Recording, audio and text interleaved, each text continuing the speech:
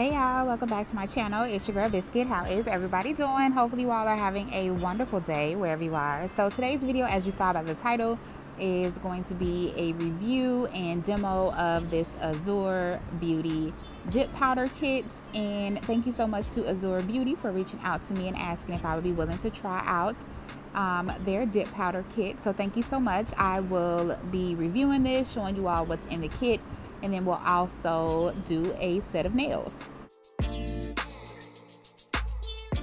Of course, in this kit you get a user manual, so that way you can follow the instructions on how to do dip powder if you are unfamiliar with how to use dip powder, or if you want a little bit more information about the product itself.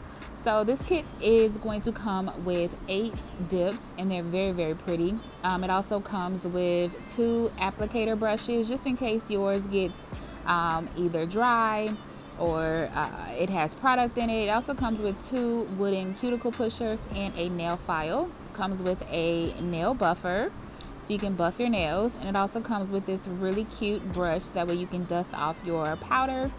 And then it also comes with this small dipping container where you can put or really dip your nail inside of the powder. But in this case, I'm actually going to be using one that I already have because I wanted to do some longer nails. At first, I was going to do short nails, but I opted out. This also does come with some swatch sticks, so that way you can do your own swatch sticks with the dip, and I do like that they come with that. That is definitely a good bonus. Like I said, it does come with 8 dipping acrylics, and then also you have your dip liquids as well.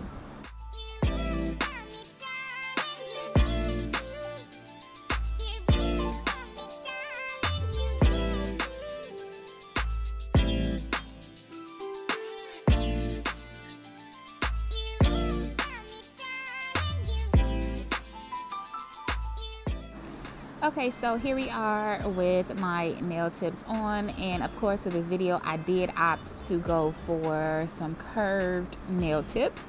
I'm trying to get a little bit more into the curved nails, because honestly, I know I said this before, I wasn't a big fan of curved nails, nor was I a fan of duck nails, but you know, as a nail tech you have to be versatile and you have to be willing to try different things.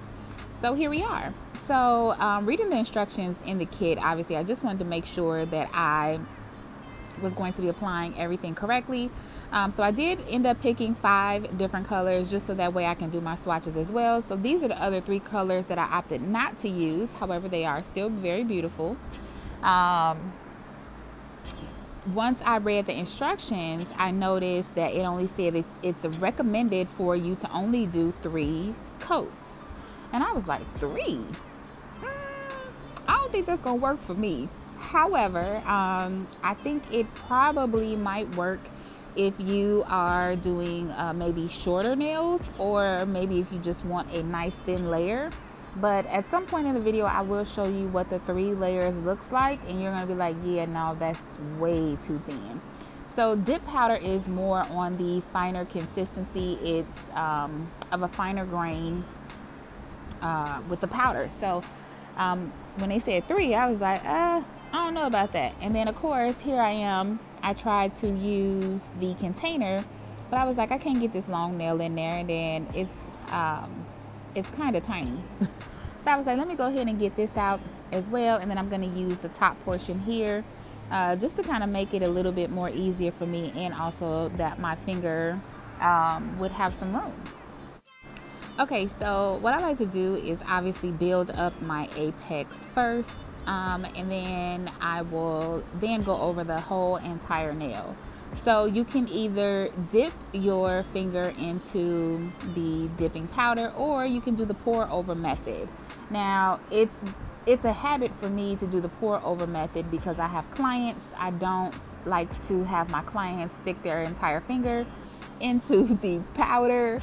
The reason being is because bacteria can grow inside of your dip powder, and I don't need that. Okay, you don't need to be spreading any type of funguses or bacteria, so therefore the pour over method for me is a little bit better. Now Granted, I do know a lot of people say, well, just have your client wash their hands, you know, before then, and make sure you give them a good scrub. I mean, you can do that if that's what you like to do.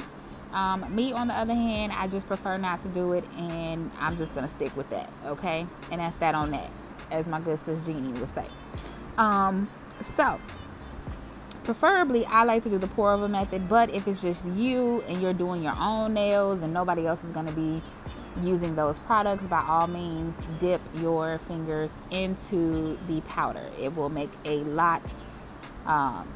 it so much easier, a lot easier. Okay, so for me, the only difficult part that I found out about this set is that I'm using 5 different colors. Okay, so I have to dump all 5 colors when I'm going through. Okay, so that's probably a downside of doing dip powder nails with 5 different colors. Now, granted, you know, these are just also for the swatches as well, so I'm not really disappointed in that, but I'm just saying it takes a lot of work when you are doing dip powder with 5 different colors, and not only that, when your jars are so small like that too, and you have to dump the powder back into the container. So, you know, to each its own. That's just something that I have noticed, and that was something that I was like, oh, this is a little bit tedious, but again, it was my choice to do it, so I do understand that. So please don't take it as if I'm saying, oh, that's a lot of work. I mean, it is, but you know, I kind of do wish that the containers were a little bit bigger to assist me with pouring in the acrylic, so I wouldn't make such of a mess. But you know, to each its own. Do what works for you. This works for me. Do what works for you. Okay, so now that I have my first layer for my apex, I'm gonna go ahead and start to do the entire nails. So I'm gonna let you all watch this portion, and then I will come back.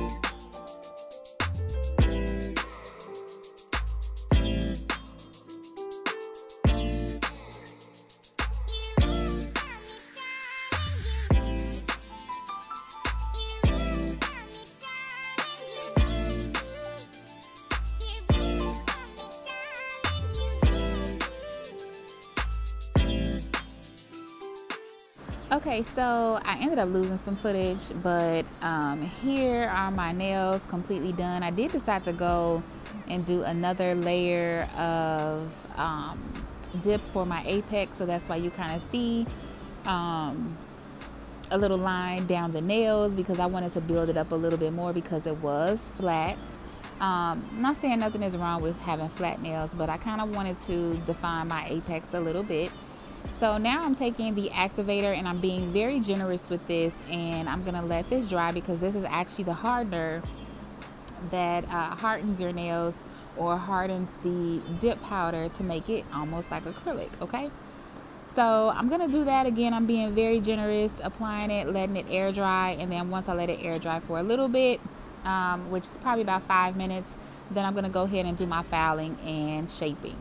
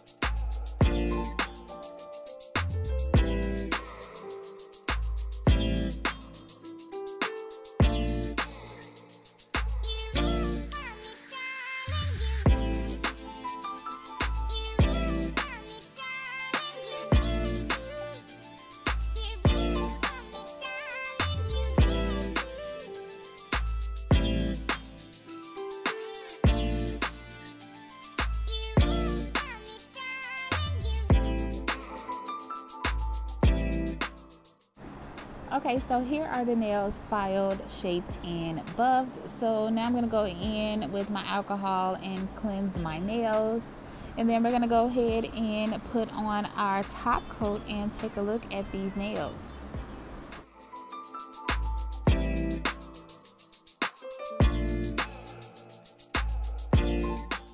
Okay, so here is the part of the video where I had to actually go back to the instructions because the top coat seemed a little tacky to me once I finished putting it on, and I was like, that's strange. So I was like, I wonder, is this actually a gel top coat? And actually it's not. So this is a air dry top coat that you actually have to let air dry for at least 2 minutes. So I did just pop these in front of the fan because, like I said, I noticed by the time I got to the pinky, it started to look tacky on the thumb. And so I was like, that's interesting. But yes, you actually have to let this air dry. This is not like a UV or a gel top coat, which, yeah, I was like, that's interesting. But needless to say, here are the nails.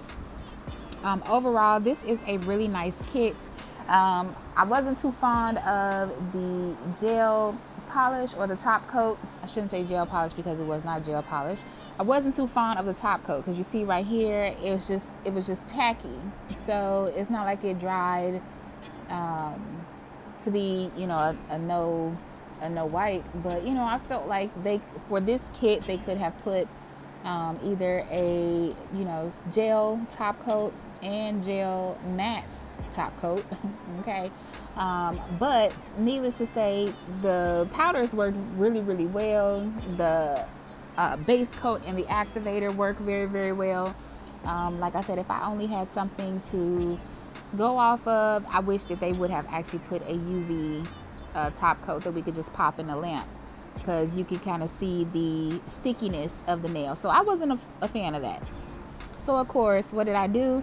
I'm going to go ahead and buff off the top coat, and then I'm going to go ahead and apply my D&D top coat and put these in the lamp, and I'm going to get my shine, and I'll be ready to go, because you don't want your client to get up out their chair and, you know, lint and her hair be all stuck to her nails. So that was my only thing about this kit. But other than that, the kit was very nice. I love the powders. I love that it came with the essentials for you to do your set. So overall, this is a great kit to purchase. I will leave a link down in the description box if you all are interested in checking out this kit, if you haven't tried AzureBeauty already. Thank you so much to AzureBeauty for sending this over to me. I do appreciate it. And if you all have any questions, as always, leave them down below in the comment section, and of course I will respond. And thank you all so much for your love and support. I wouldn't be where I am today without all of you, and I do appreciate it. If you like what you've seen, make sure you give this video a thumbs up. Make sure you subscribe and hit that post notification bell so that way you never miss a video from your girl. Follow me on all my social medias down in the description box. And as always, please be safe, love on your people, check on your people, even the ones that smile a lot. And I will see you all in my next video. Bye.